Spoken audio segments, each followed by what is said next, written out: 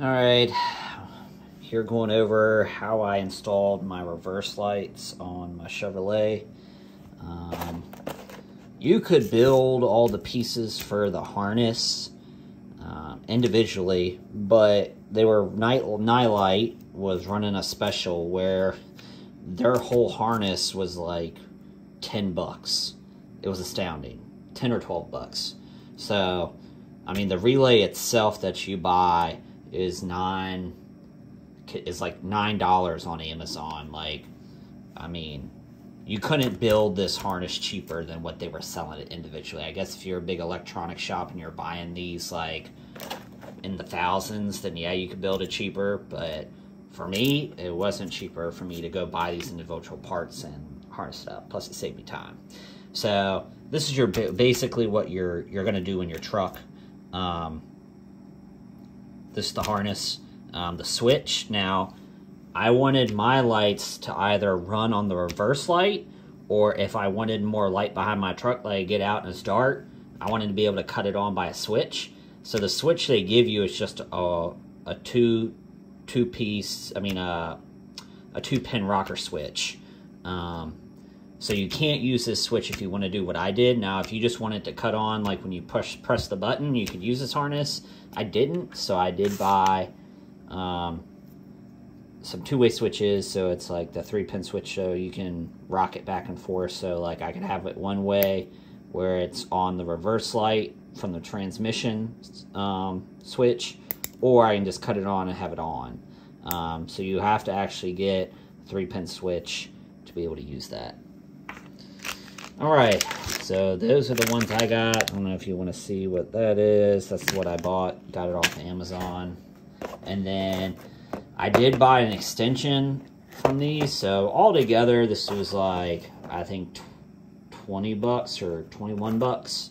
I bought one of the harness extensions, and I bought the wire harness. And the extension part was just the 2 wires running back, going back. So, yeah, so that's what I have. We'll go out to the truck and I'll show you how I installed it. All right, here was my 2500 HD 2001. I'm gonna start here under the hood. Let me get my light out so y'all can see. So you can see there's my relay. I have it screwed into the side there. Comes over. There's my power wire. You can see the fuse on it. And I have everything mounting inside under here. There's a red T-post here you can get positive from your battery. And it's easy to mount for accessories. So I have that running in here, mounted in here. And then I have my ground mounted right here. Have a good ground here. I just cleaned it off. Easy to put there.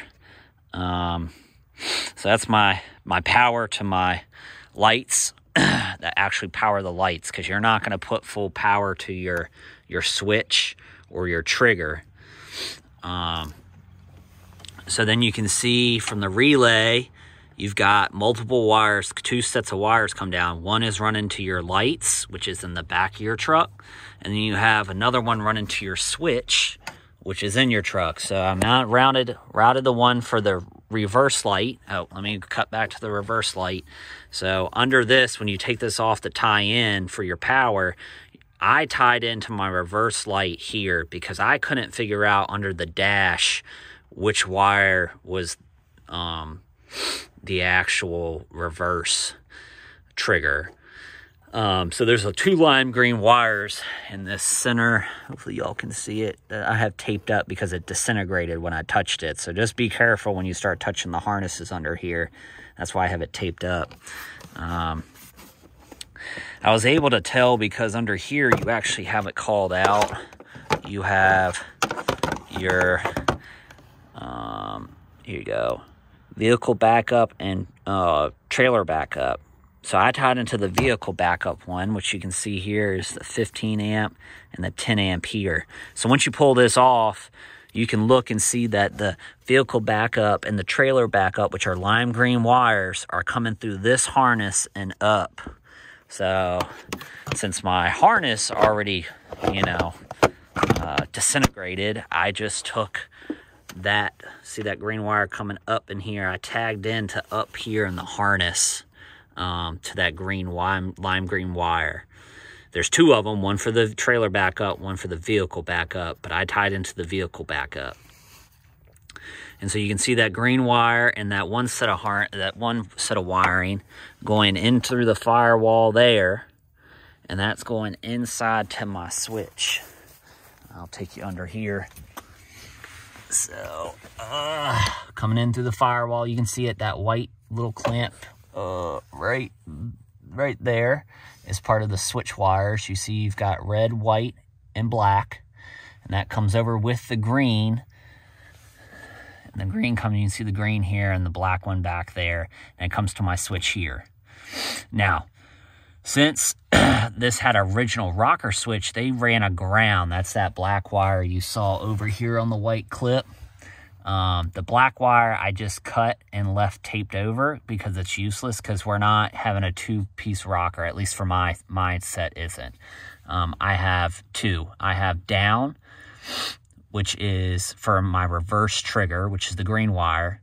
And on our trucks, that reverse trigger is from your column's reverse from the transmission.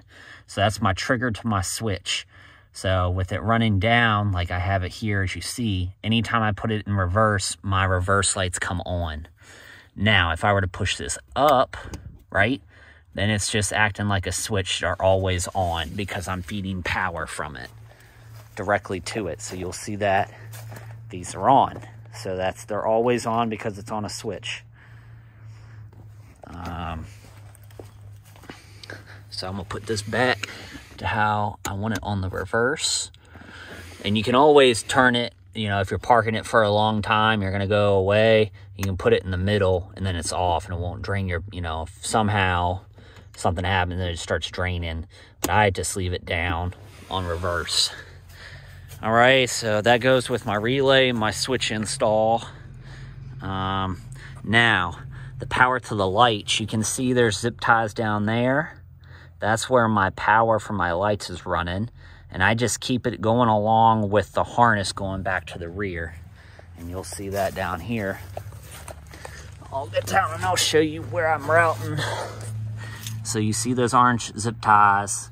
My harness is running up there. I put it in Romex, even though you didn't need to, or the cable tie harness. That's the one I'm running. Runs up over top. You can see the zip ties again.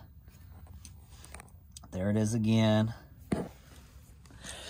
I ran it all the way back here. It comes along the frame, hops over the frame there, and rides on the inside of the C channel. You can't see it here until it pops up right there. You can kind of see it popped up. Let me see if I can't get some light. There it is. And then it runs down back here. And let me see if I can't show you. Yep. So it comes up and over and connects to my light, just like that. And this is tied in. Just I drilled a hole and put the bolt through that came with the lights. And then my other one, you can see, runs over and does the same thing on the other side. It's tied in on that side. So a lot of guys are starting to cut it out and put it here. I don't like doing that, because essentially here you're just lighting up your tail hitch. I put it down here, and I like these because you can turn this out and have it shine exactly where you want it. And I have mine turned out. You can kind of see it. See how it's turned out? You can't really get that if you mount them here, because that's where you have to, because you have your mounting, that inner support bracket is right here. So you can't really mount it. I mean, I guess if it was a rounded nose light, you could put it here, where if I did, I would cut it out and put it here, because it does look like a better finish. But every guy you see mounts them here, and that's just completely useless for me, because I just want to be able to see the curb, and I want to see things, you know, light on it. That's the whole purpose of doing it. So, but yep, that's how I mounted mine. Hopefully that helps you out. I feel like I actually did it the right way on this one. I know on my older Chevrolet, I just tied into the reverse lights here and just brought power down, which really is no biggie when you're talking about 18 watts for an LED light. So hopefully this helps you. Let me know if you have any questions or comments.